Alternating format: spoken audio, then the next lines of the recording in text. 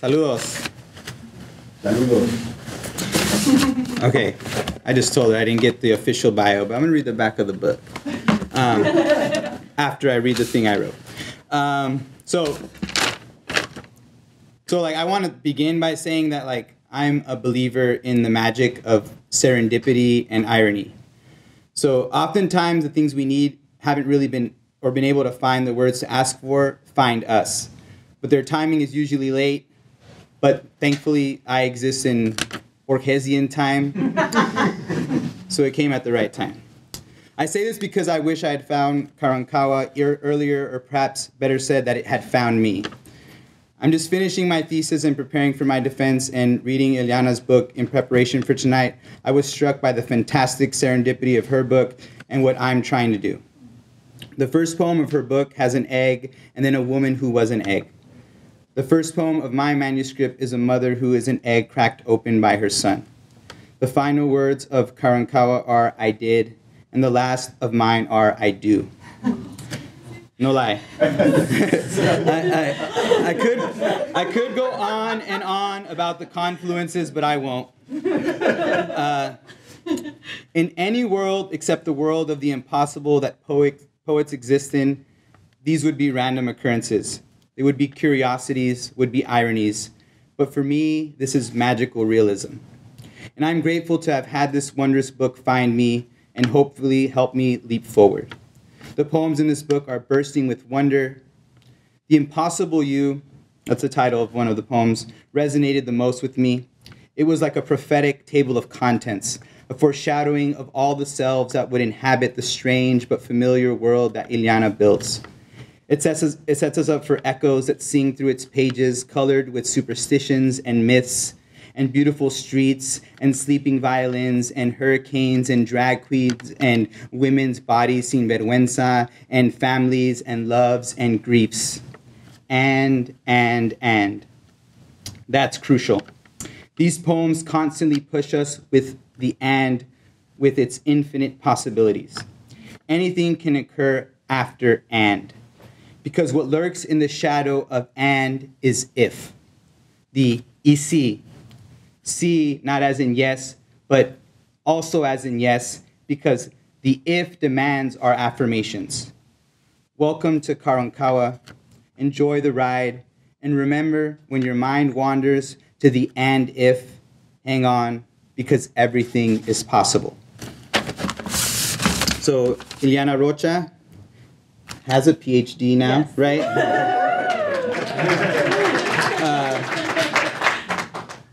From Western Michigan University, her work was chosen for Best New Poets 2014 anthology, and has appeared or is forthcoming in Blackbird, Yola Busha Review, Puerto del Sol, and Third Coast.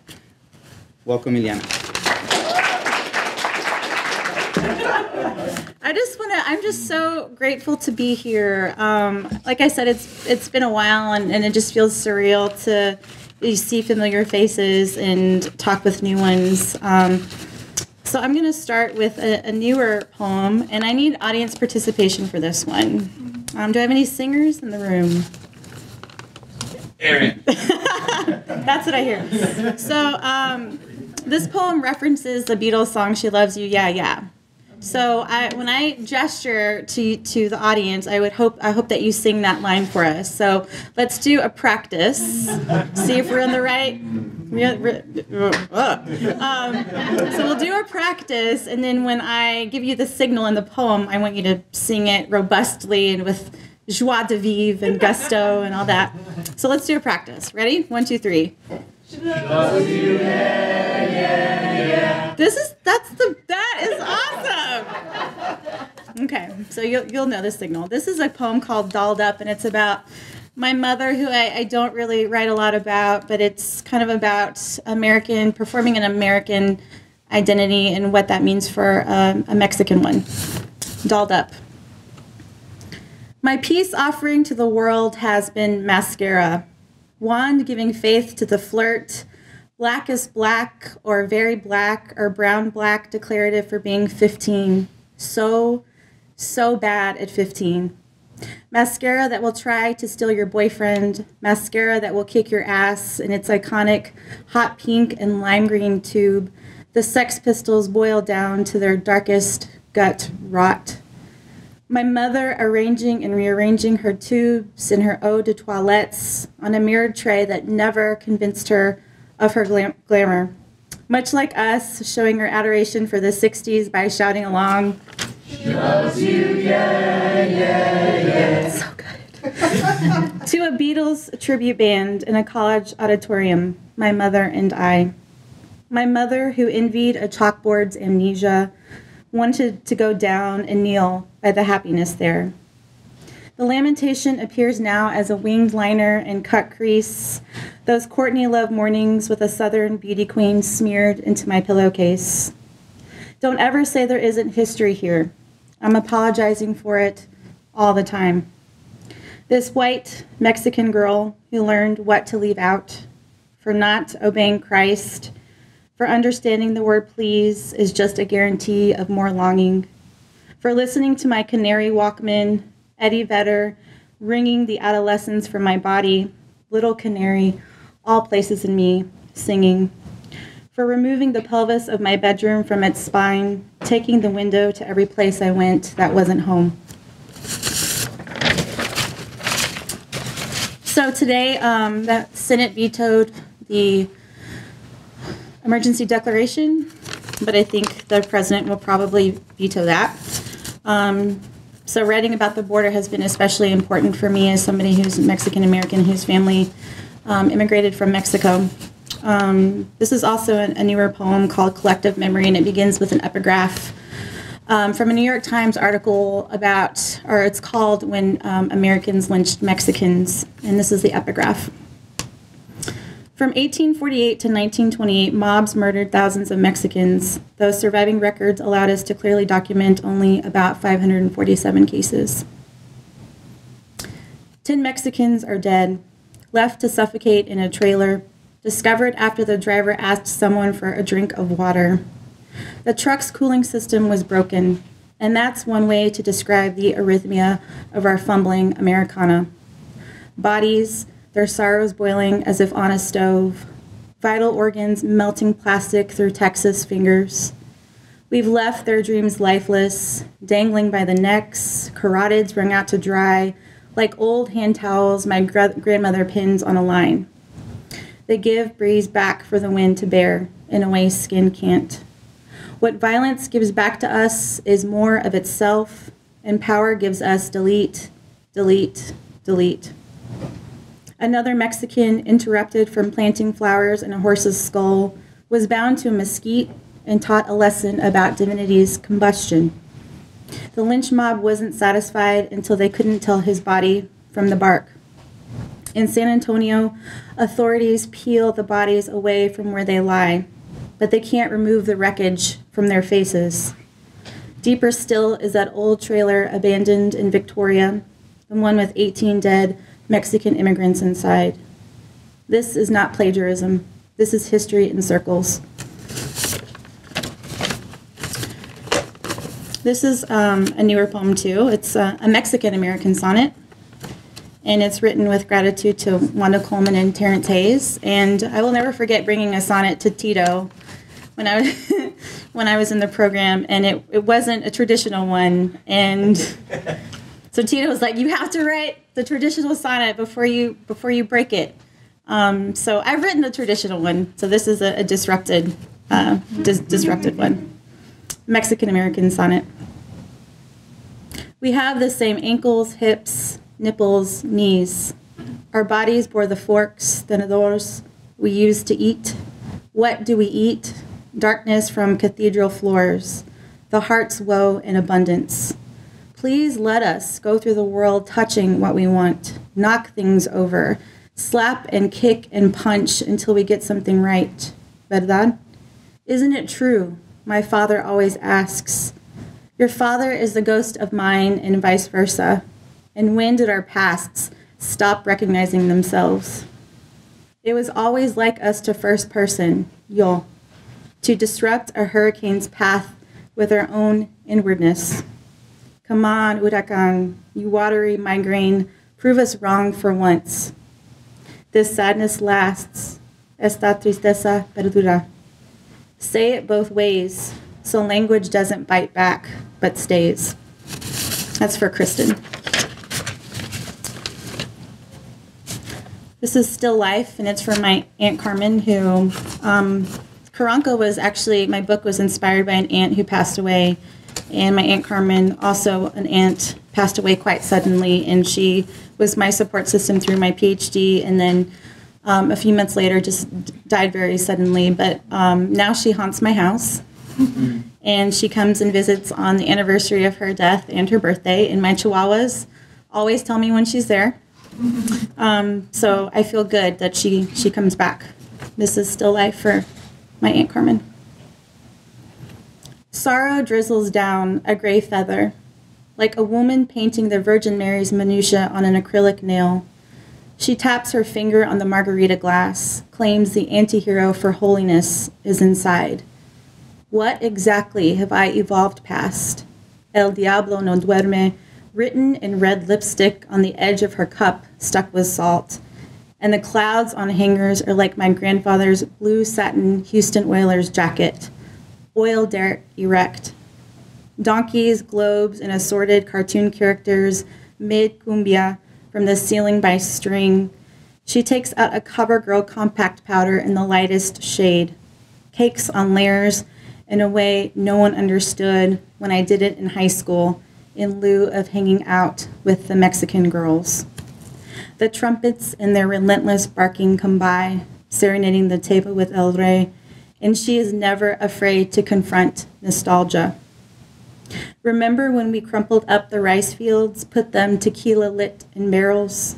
When Daddy telegrammed himself back from Normandy? Our sticky mouths of masa harina, not a platitude, but a plea for domesticity we disowned. As a little old woman behind glass pounds dough into tortillas, we line our newborns up in neat rows, build animals from shredded newspapers and paper mache. I connect my skeleton with brass fasteners, adding a bow to my mouth with too dark lip liner. So everybody know who Lorena Bobbitt is? Okay. I don't know what the kids know these days, so I always have to ask. This is called Lorena Bobbitt is My Godmother. There's nothing funnier than a penis hidden in grass other than the police officer who wouldn't touch it because he was so religious. That's true. We've spent decades laughing, and surely that must be enough. Laughter, a series of turning aways. But I'm still waiting for the moment when that delight is dismembered, assassinated, put on trial, sent death threats, told to shut the fuck up, runs for political office and loses, thrown out of a car window and drained of its blood. The ghost of us waits there in that apartment in Manassas, in that bedroom in Victoria, Texas, on that street going south out of town where you swore you'd end the world of me in favor of proving yourself to the universe. The most urgent artifact in this museum, the penis. How men were so scared their wives would do it to them while women fantasized about doing it. It was the 90s. Men asked if this was feminism. Women hid their faces behind their hands.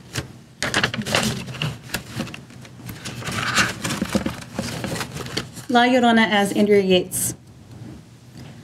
The mouse hangs by its tail, and kitchen chairs stand still on their beaks. I left the eggs boiling on the stove, the iron hot. Everything is going up in flames. I don't mind. I watch the children float like leaves while the plastic car sinks to the bottom of the tub. A steady beat within my diaphragm predicts the next earthquake, records its rhythm in blood vessels until the walls collapse. I was once a boiled egg before I was this. Chewed cuticles and orchids, ponytails and grapes. Somewhere in Texas, a crowd predicts my death. They say it will sound like the scream of a tuba being born. Creation Myth, 1981. I was born drunk. It's my favorite poem in the whole book. And you know, I should probably have that memorized, and I do, but I always like turn to it. I don't know what that says about me. This is a self-portrait with headphones on, and it begins with two epigraphs. One from Kid Cudi, from the song Pursuit of Happiness, and he says, I'm on the pursuit of happiness, and I know everything that shines ain't always going to be gold. I'll be fine once I get it. I'll be good. I'll be jamming out to that later at the bar, probably. And then the second one is Don Draper from an episode of Mad Men where he says, but what is happiness? It's a moment before you need more happiness. I was born drunk, listening to music in the womb, rap videos projected on the chapel walls of my mother's uterus, a little sheen, a lot of strut, dropping it like it's hot, with my eyes still sewn shut. I wish I wouldn't have been told what it was, promised it by the simple act of being alive. I've been trying to trace its origins from Schoolboy Q and ASAP Rocky to Lissy to Kid Cudi, see it braless and sparkling on a microphone like getting blown by a drag queen. When I squint, I can slowly see it revealing itself, glowing beige on the horizon like an apple bottom falling out of a G-string. Holy Kathleen Lights, holy stiletto, holy stripper. The incompleteness of instant gratification, my lacquered heart, the Minaudiere carrying lipsticks in all the same color like Morange and Lady Danger, fashion and Spanglish, La Payasa. Dad used to stand in his drunk kitchen, trying to chase it down with his glass of shine, starching my jeans until they were glitter best, while other half-alive things crowded around, iron and frying pan of Spam. Versions of it are extinct, like cursive and men with crushes, my best friend's breasts gone, and all I can do is talk shit with my jumper cable lips. I know there isn't much of it, of anyone, and you always have to be left for a different, more reachable one. Descriptions of his tongue. And I remember exactly where I wrote this. I was in Piper House in the classroom back there. Is that classroom still there? And it was Becky and Goldberg's forms class. Descriptions of his tongue. His tongue does crazy eights far inside my mouth. His tongue is kindergarten in my mouth, cutting construction paper, glitter and glue that hardens in my mouth. His tongue casts stones like scaled creatures across the pink pond scar of my mouth, skipping across the surface, a fish unzipped, salamander zipped, caviar in my mouth. A margarita in my mouth, drunk and vomiting on the side of the road in my mouth. His tongue is a bra unhooking in my mouth, a suede sofa, unhinged armoire in my mouth, cashmere wet with rain in my mouth, wrung out until it's dry, shrunken in my mouth. Catholic, sitting on the toilet reciting prayers, Santo Niño de Atocha, knocking on my mouth door. Tangerine giving birth in my mouth, litter of 3, no 4 in my mouth. The process of sand turned to melting glass, being blown into a swan's arch in my mouth. His tongue is a cigarette extinguished on my 2 front teeth, red alarm in my mouth. A gun swallowing shining light, JFK in my mouth. Exploding car in my mouth. This is for my best friend Allison, who I met here in the program. This is, y'all can relate. This is called Hot Mess, and I've been friends with her since 2005, and I'm flying to see her tomorrow, so a lot of magic happens in this program. Hot Mess. Breasts, boobs, tits, knockers, fun bags, hooters, tatas, jugs, the twins, Elmer Fuds, and bouncing Buddhas, frost detectors, high beam lights, ode to joys, Gerber servers, holy grails, rubber baby buggy bumpers. Your boobs have done us good, girl. My God, they were amazing. I've seen them in fitting rooms, bedrooms, falling out of a tube top to Fat Man Scoop. No, that was me. Men offered to pay to see your bazongas rack Lucy Lou's. Now it's the Anesthesia mixtape. Offbeat xylophones, dull, out of tune, tin stars, rubbing their bodies against each other like a faded Super Mario Brothers theme song echoing out a Nintendo, along with your high school crush chanting, "Owner of a lonely heart," into a plastic cup. Nothing glows, and your mammogram never predicted the response of classic beige yawns pulling closed their trench coats, all drafty and loneliness in the waiting room. You won't cancel your Vegas show, your date nights, but we agree that people can no longer disappoint us. I'll tell you something. When Courtney Love sang, "I'm Miss World, somebody kill me," she didn't mean it. When Sandra Cisneros wrote about being beautiful and cruel, she meant it. How did you say goodbye to them? Did you light a candle at their altar? Was it more like flowers or a note of condolence?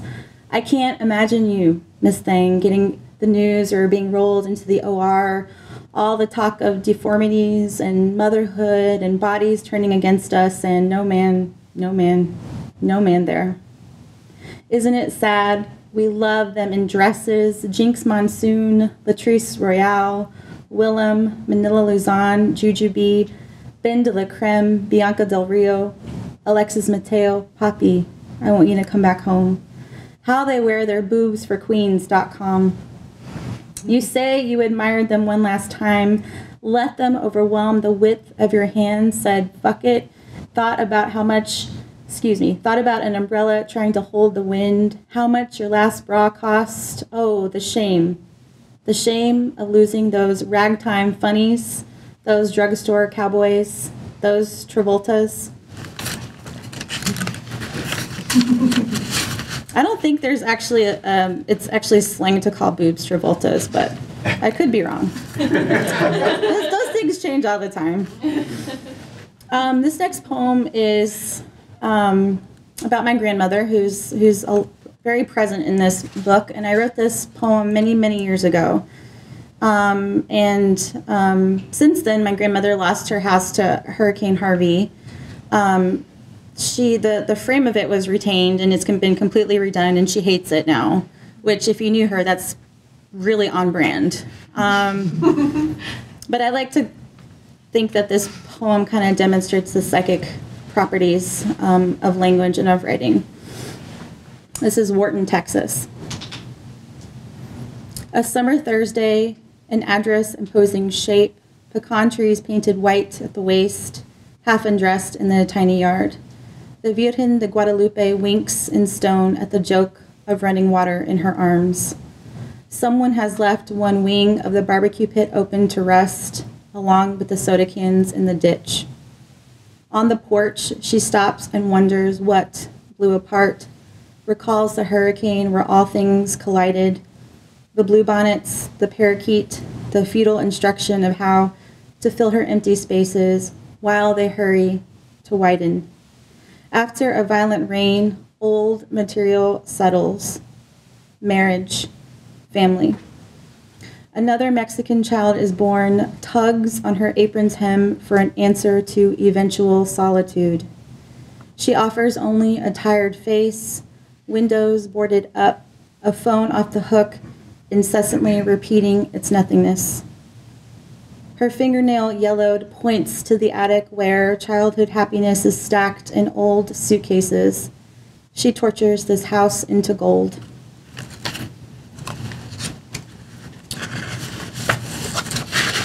This is Karankawa. It's 1993 and you haven't died yet. In fact, you have a little bit of time, about a decade.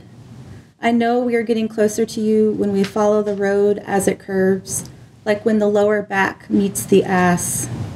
The concrete musculature of Lake Jackson, a city built on the bones of the Karankawa, who drank the hurricane's maroons, escaped from their enemies' aortas like a Bud Light.